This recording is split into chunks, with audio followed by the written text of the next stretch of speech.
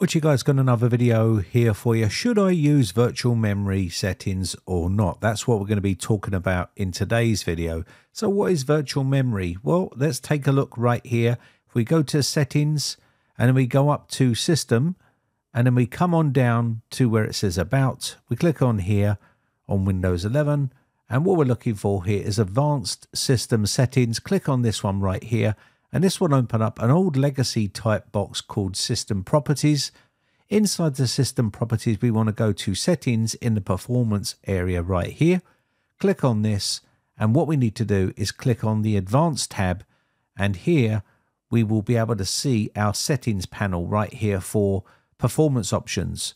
Right here is a button called Change on the virtual memory settings. This will open up the virtual memory panel.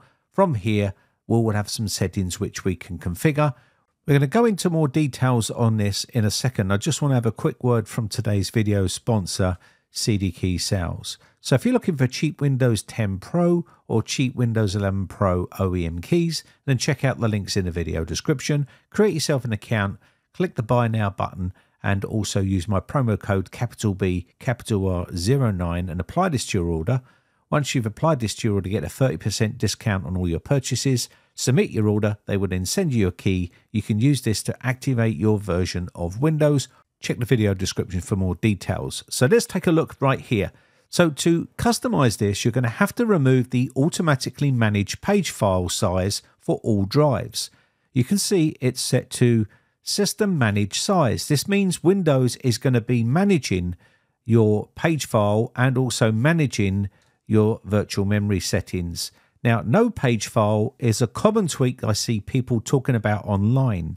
You really don't want to be putting no page file here because you will at some point run into some sort of problem. You can end up with blue screen of insufficient memory error codes. You can end up with other issues as well if you turn this feature off.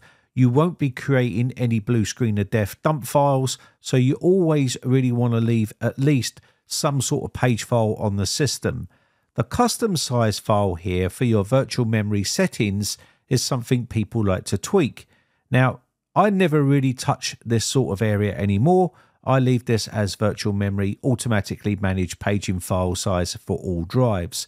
There's a total paging file size for all drives down the bottom right here for minimum allowed, recommended, and currently allocated. Here is a custom size for your initial size and maximum size. So what are they supposed to be? Well, we'll go through that in this video and I'll show you what some people like to do. So on the custom size here, make sure you've selected the C drive, which is your Windows drive. And for your initial sizes and maximum sizes, it's pretty straightforward. So initial size should be 1.5 times the size of your RAM. The maximum size should be 3 times maximum size of the RAM. Now, 1 gigabyte equals 1024. So if, for example, you'll see the examples here on the screen, 4 gigabytes, 8 gigabytes, 16 gigabytes, 32 gigabytes, also 64 gigabytes and 128 gigabytes. I've worked them all out for you to save you a lot of time if you want to tinker with this particular type of setting. And I'll go through and show you how this is set up and how you do it. So basically, the first thing you're going to need to do is determine how much memory you have on your system, and then you can work it out. So here we have our window open right here. I'm just going to right click on the taskbar and go to Task Manager and go Performance, then Memory, and this will tell us how much memory we have installed on the PC. So here is our memory settings right here. Up the top right will be the amount of memory we have. So 32 gigabytes is on this system. So that's what we have to play with. And you're going to have to use the calculations to calculate your particular settings for your memory. So I've done it from 4 gigabytes all the way up to 128 gigabytes. I'm pretty sure there's a setting there for everyone. So let's go ahead and do the initial size of your memory. So open up the calculator by typing calc inside the search box, and basically we'll have our calculator open next to. So I've got 32 gigabytes of memory in this system. So we're going to start off with our 1 gigabyte size of 1024, and we're going to times this by 32.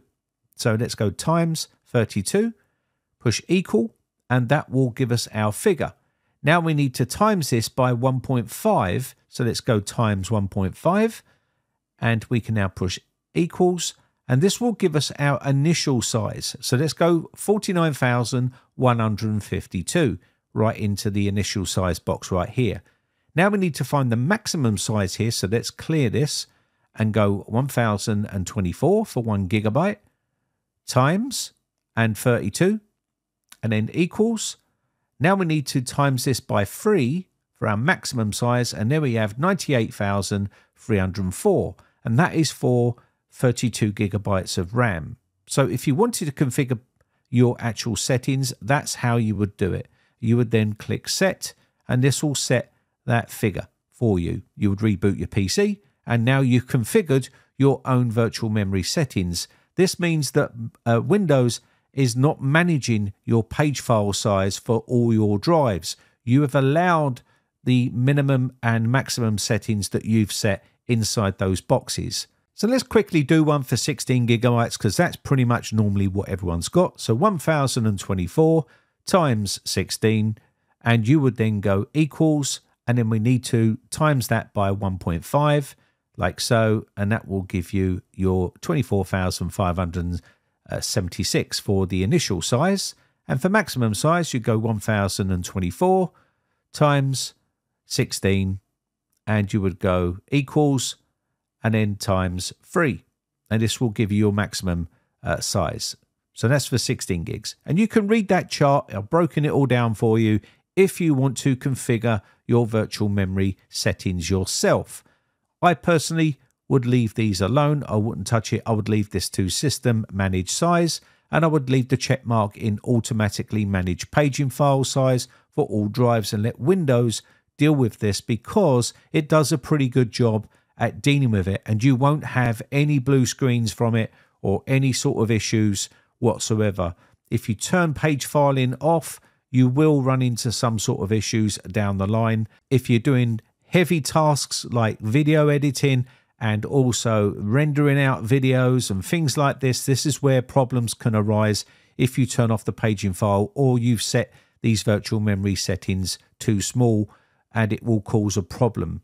So personally, I would leave those as system managed and leave that as is. I know a lot of people are going to debate and argue about what is right and what's wrong. While adding more virtual memory may help improve system performance, the best thing you can do if you have low RAM or small amounts of RAM is upgrade your computer memory to more memory, and then you won't have to do any of these virtual memory settings.